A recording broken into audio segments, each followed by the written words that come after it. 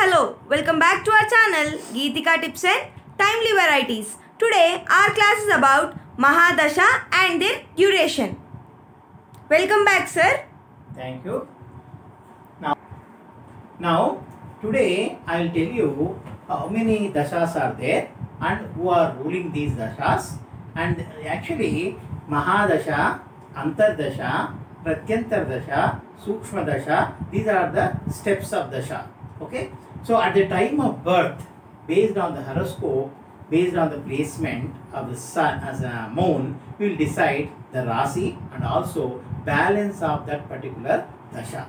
So from that particular period, how long will that particular dasha ends? What will be the next dasha? This is the sequence of dashas I am going to explain. The sequence of dashas will be starting from Ketu, Venus, Sun, Moon, Mars, Rahu, Jupiter, Saturn and Mercury.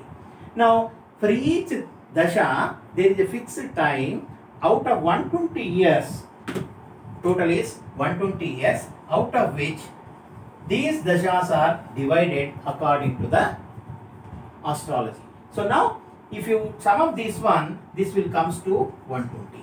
Okay. So now Ketu dasha will be ruled by Ketu for 7 years. Then Venus is for 20 years. Then Sun 6 years. Moon 10 years. Mars 7 years. Rahu mahadasa will say, that is for 18 years. Then Jupiter, Guru mahadasa will say, that is 16 years.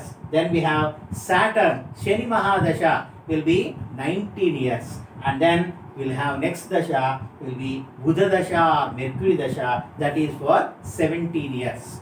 So for example, if a person is born in Chandra dasha, that is Moon mahadasha, so for some particular period, after that it ends, then his dasha will be next Mars, then next Rahu, next Jupiter, next Saturn, next Mercury, then it comes to Ketu and Venus. This is a cycle of dashas we are going to experience by any individual from the day of birth.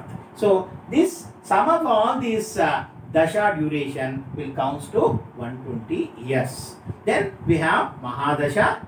For example, a person is having Rahu dasha.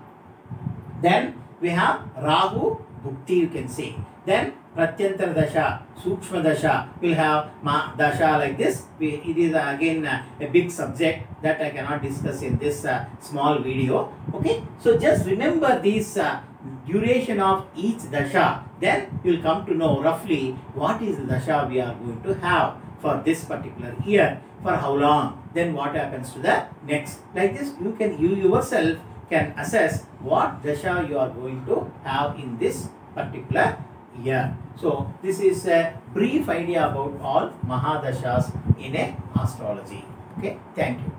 Thank you, sir. Thank you for explaining about mahadasa today. Hope everyone understood the class. If you have any doubts, please comment in the comment section, and even you can post your doubts in the Instagram, which I have given in the description also.